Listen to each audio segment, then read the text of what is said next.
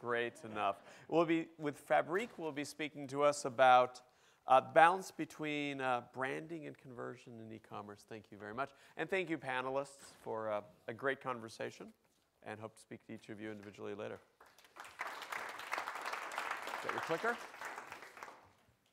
And my specialty within e-commerce is to do fashion e-commerce. So this is the part that you have to use your brain. This story will be about fashion e-commerce. And I was asked to present here because the organizers thought that you should use your brain in trying to relate to everything that's happening over there and see how it would fit to your business. Should we be able to do that?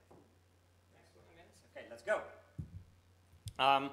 And one of the biggest challenges in e-commerce is that branding and conversion seem to be clashing. Because the brand is about creating a difference, and conversion seems to be about doing everything the same as everyone else. And to break this to you, I really think that they do go hand in hand. And the next couple minutes, I'm going to try and explain why I think that that is. Let's get into that later. And explaining that, I also use a little clip, and now I hope that the audio will work, because I use this analogy with birds of paradise, which is exactly what all of us are doing in this industry, trying to create a difference in order to survive.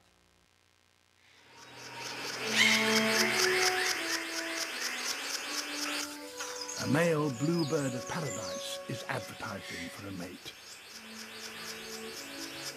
It's quite a performance, but he's not the only bird of paradise here keen to make an impression. There are nearly 40 different kinds on the island of New Guinea, each with a display seemingly more bizarre than the rest. The male has a good set of lungs, but he'll have to do more than flutter his eyelids if he wants to impress her.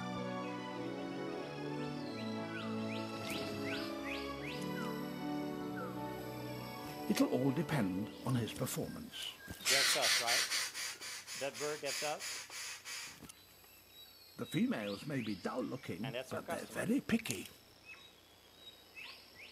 And it's time for a really close inspection.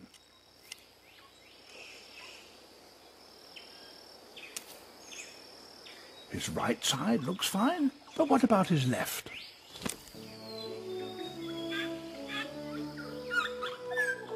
Pretty impressive, but is he magnificent enough? Oh dear, her departure says it all. So she goes back to Google. Generations of choosy females have driven the evolution of these remarkable displays. The more extravagant a male is, the more likely he'll be noticed.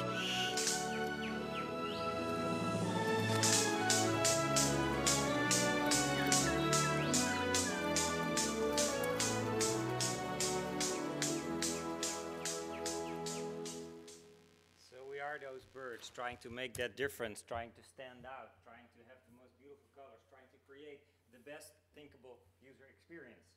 But these birds do a neat trick. They all know that they have feet. They all know that they need a beak to eat. They all know that they need wings, but still they create a difference. So in e-commerce, increasingly patterns seem to be the enemy of creativity, right? And of innovation. And if you look back, I know many of you will know ASOS. In 2009, their homepage looked like this. It's a bold statement. Today, it's a really tidy, white website. If you look at Paul Smith, 5 years ago, it looked like this. It's something special. Today, it's a really tidy, white website.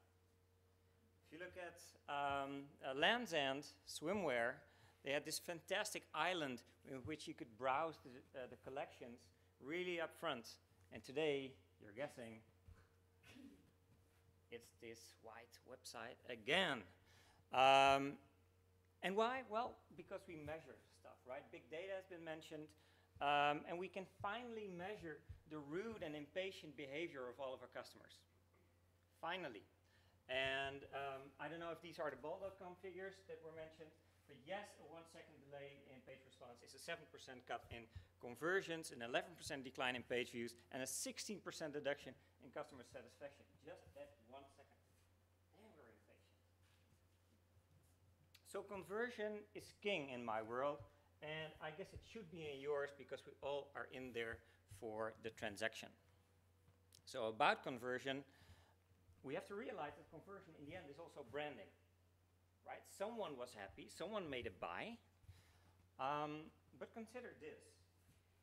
You know how we all complain that cars look more and more the same? Who knows what type of car this is? A Prius, yes. In a second I will explain to you why you saw that. This is another reason why conversion works. Because you may have never driven a Peugeot, you do know how to drive this car. Right? Because all the controls are in the right place. So you have to know for your industry what are the controls that you cannot mess with. And what are the controls that you can change. So conversion is also convention. And convention, yes, is boring, and you don't want to be boring, you want to make a difference. So here's the car. It's not just the forces of nature or legislation that force all cars to be the same. It's also convention, but there is room for a difference. And who said the Prius? Who was that? Okay, how did you see that?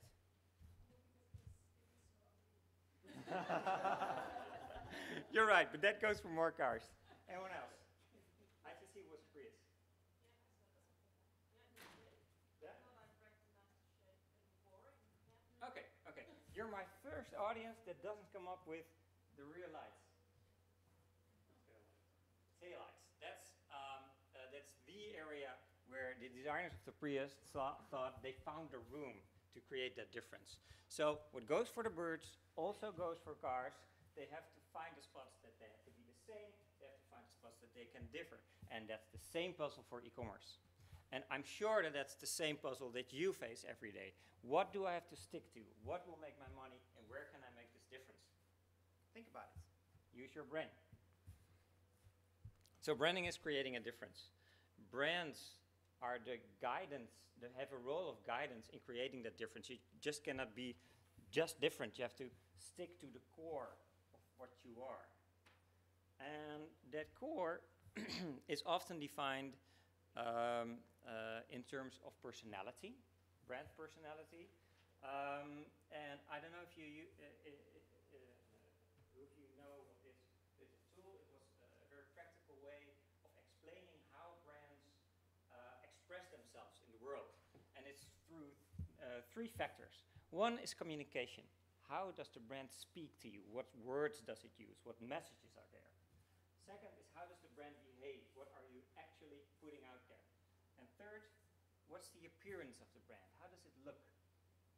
Right? What symbols do you use? What's your logo? And in fashion e-commerce, if you're talking about personality, there's a lot of people to choose from as people brands. And one of my favorites is Karl Lagerfeld.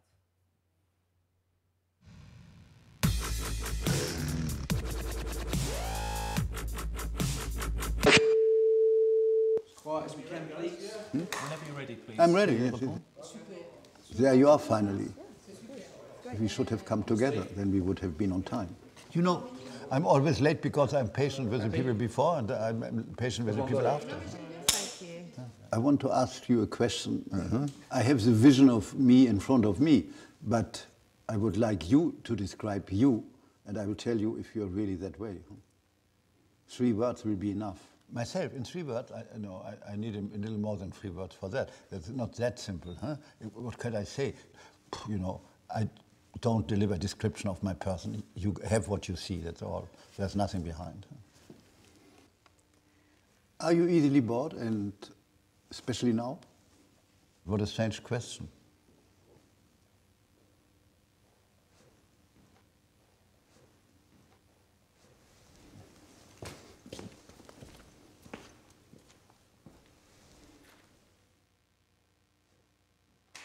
Ça va?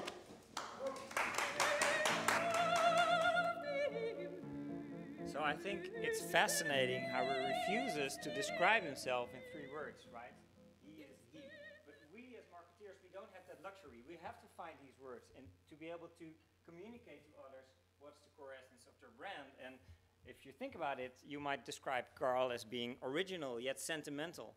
and cool yet imaginative, and intelligent yet charming. So there's all this tension in this brand, and it's really, really fun to find that out, for instance, with models like the one that Aker did in '97. I really think about how can I describe the core of my brand. So really, personality inspires. But at the same time, if you look at this model, with the point that I made earlier, there's so much in e-commerce that you really have to comply to, like pricing, promotions, conditions, return things, UI patterns, grid pages, so boring, boring, boring. Okay, but there is a world out there. There is something that you can do beyond that. And for that, I would like to go together with you through these different segments of brand conveyance and brand personality and the expression thereof. So first, storytelling. If you have a meaningful brand that changes people's lives, there probably is a story to tell. If you look at Rafa, a Dutch startup that sells sporting clothes, there is a story with each of these garments. There are adventures to be told. You don't just tell about the material, right, and the price. And also Nike is very, very big in storytelling, in tying itself to famous sporting people. And obviously, when you read about these stories or view them, the store is never far away. So storytelling and the actual store are very close to each other. And another way of telling stories or really communicating is through persuasive design and persuasive communication. And if you look at Shoe Guru, what they do actually in their store is putting up sold cards. For some of them, they're shoes. And that adds to the sense of scarcity. You really want to have those shoes. You have to be careful though, because if you put up too much, you will get the feeling that all the best ones have gone, right? But it's striking that balance. And that's about persuasive design. And if you want to be in communications and be really persuasive about it, this is the Get Mental Notes cards deck from Steven Anderson that helps us every day in coming up with psychological hooks that we can use in our design and communications practice to really make better converting designs. And they're kind of abstract, so you can use them for most marketing activities. So that's communication. Moving on. Behavior. Well, only dead fish go with the flow, right? If you want to innovate, if you want to be meaningful, you have to put some effort into it. And together with a large Dutch retailer, we came up with these 5 areas in which retailers can really make a difference. And I'm going through them one by one, real quick. First, commerce. What are you selling? This defines, obviously, the biggest part of what you do, but it has to, you don't have to comply to everyone else. Amazon didn't comply by providing, well, endless amounts of SKUs online, and it determines the way that they look online, right? Weekamp and Bol kind of going the same way and looking alike also. But if you're looking at great brands, they have a very limited collection of shoes, and this is actually a list page of them. So determining to sell something differently or displaying it differently will have an effect on your communication. Next up, advice. You can choose to base your brand on delivering advice. And there's some very tantalizing concepts out there. For one, there's this Daily Dress Me website that you can look up your hometown and you get dressing advice for today. And this was actually linked to Forever 21, who would ship those clothes same day also. So it's just that at the core. And also there are increasingly fitting rooms and startups in that area that really help you get the advice of providing clothing that really fits you for a change. Third, relationship. Branded is a new UK-based, I don't know if some of the UK visitors today have used them. It's a really personal shopping experience where you take this onboarding process and then there's no shop. And there's a surprise at first. Hey, where's the shop? But it's not there. There's just a chat engine, and you can ask someone what you would want to have, and he or she comes back to you with suggestions. And maybe he or she says, I don't know, I have to look it up for you. And you're walking in the street, and you open your phone, and it buzzes, and says, hey, I got something for you. Right? And these personal shopping experiences are booming right now. I didn't expect it. A couple of years ago, I was betting on big data and in user profiling and personalization. But what you actually see growing the fastest right now in fashion is personal shopping, people doing that work. I don't know if you heard of the Cloakroom. It's an Amsterdam-based startup. They're expanding right now over Europe. So personal shopping, personal advice is really, really growing in fashion, and I don't see why it shouldn't anywhere else. Fourthly, every brand brings together people. You have to wonder, which group of people am I bringing together, and can I make something out of it? How can we free feed from that force of bringing these people together? And threadless in fashion is the case that acts as a standard. Because what they do is they shell out challenges, design challenges to their community, and ask them, okay, design t-shirts based on this and that theme. And then people start designing them, submitting them, others can choose on them, and the best will be printed, and everyone will be able to buy them. Their whole business model is based on the community, on the people they bring together, and the co-creation they can do with it. So you can choose to focus on community, or you can choose to focus on emotion. And in fashion, the brand that does that, well, maybe not the best, because there are so many of them, but that does very, very well is Uniqlo. Do you know their Wake Up app? You do? I'm sure you used it like a month or so, and then, right? You got tired of it, but it was fun. Yeah. For those who haven't used it, it's an app that sings the weather for you in the morning and wakes you up. So you get this kind of music and a song, and so you really get a smile, and you get smiles from around the world of people being woken up by the application. It's fun, right? It has nothing to do with selling clothes, but you can choose to position yourself in that way. And you can position yourself with greed, or scarcity, such as Booking.com does, right? You can pick an emotion and build on that. Okay, I'll leave this aside for a sec. So if you are trying to innovate your services and be relevant, you can think along these axes in your brainstorms. If you're in B2C and if you're in B2B. Because we're realizing more and more that B2B is just about humans also, right? Okay, finally, appearance. So this is where I'll skip through these. All of the things you shouldn't touch. Find out the parts in your industry about the products that you create that you shouldn't mess with. Yes, you can be creative, but there's so much that you shouldn't touch. And this is where designers and brands that are design focused skid off the tracks by the dozens because they're being creative on the wrong part. You still have to be something or someone who finds their own color and stands out. And I have some examples of our work to show you how we did that. So if you started to work for this thing, it's a Dutch fashion retailer, this was the only brief that we got. Go into the store, see how it feels, talk with our people, and create something similar. So they didn't have any formal brand documentation, so we went through a series of workshops with them. And we created this crazy homepage. It even was one of our first sketches, and we thought, oh, it's nice, we have to change it. But they loved it so much that it actually ended up online.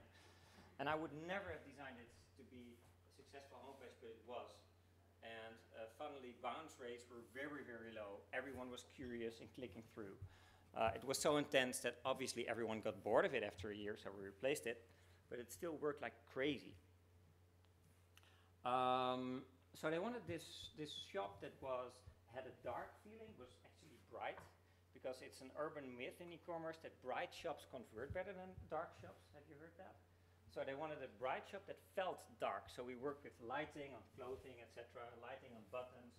And you can see that a totally different visual identity emerges from that brand than, for instance, if you were working for Supertrash. It's a different feel. It's more feminine. It's light-hearted, right? Different. So the brand core is expressed in the visual identity of the shop or anything that you're working on. So Men at Work is about rawness and about craftsmanship. It should be different. Cool Cat, young and rebellious. Also from our work, and they said it wouldn't convert. No, we said it wouldn't convert, and they said, yes, we want it anyway. It should be black because we're black, and it converts like crazy. So there's that myth, right? Busted.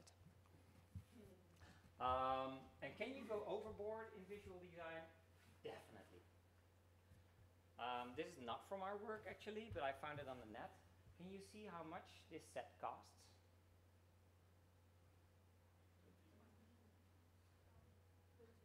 Yeah, 120 euros. It's hardly even legible, right? So yes, it's pretty if it fits the brand, but it doesn't work anymore. But also big brands are going astray, and if you ever have visited the Calvin Klein website, it's this weird collection of boxes that you really can't grasp where to click or what happens next. So they really missed out on sticking to what you shouldn't change, right? So that's full circle. Can I bring you back to the behavior part, just briefly? Because there is, okay, before that, does anyone of you run a website that's B2B or B2C? Only a few, okay. Because in websites you have this classic dilemma. So maybe you think it's prettier to have 3 products in a row, but you know that 4 will convert better. So maybe a designer comes up with this crazy idea of looking at the back of shoes that you're really not sure that people really understand, but you think they're kind of cool. Or if you know that newsletter subscriptions and website conversion will rise if you put these irritating light boxes in front of people, you really hate them. So what do? You do A/B tests, right? For any of you who do websites, I've been for many audiences, and almost no one thinks they do enough testing. That's funny.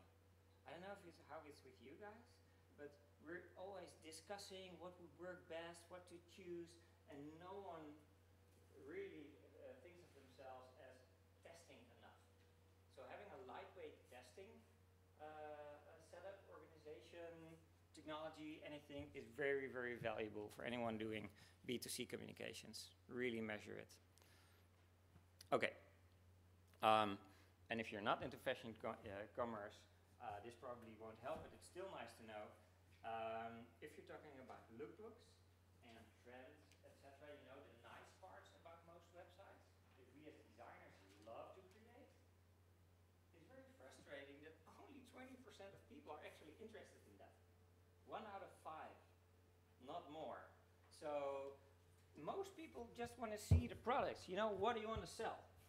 And that's something that we as marketeers sometimes forget, that it's about the basics for many, many people. And that we're so fond of ourselves and we like our commercials very, very much, but they just want to see what they can buy for what amount of money. However, if they look at that information, they will spend 20% more. That's something good, right? So my challenge is how to raise this percentage. And causality, for those who have statistic interest, we haven't proven yet. So we don't know whether these people are visiting that or whether these people are actually starting to spend more by looking at it. So causality is an issue for us yet. Okay, so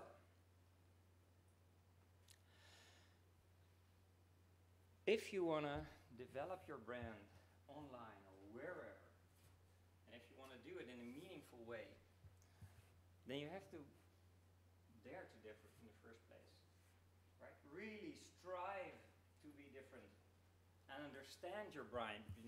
Go from that, build from that. Build a tone of voice that's a little bit different, a little bit more challenging maybe than some of your competitors. Strive to innovate, maybe in ways that you didn't feel are in your main path, but were still fun for your customers. If you've created fans out of them already, you can delight them a lot more than if you're just a commodity brand. Does that even exist, a commodity brand?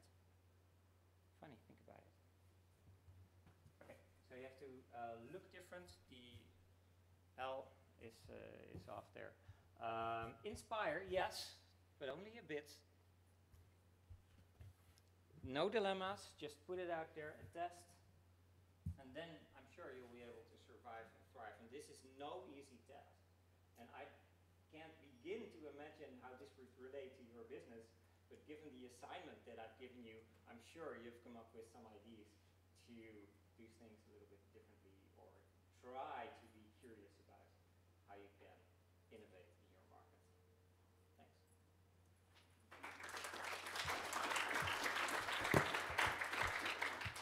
I don't know if you have time for questions?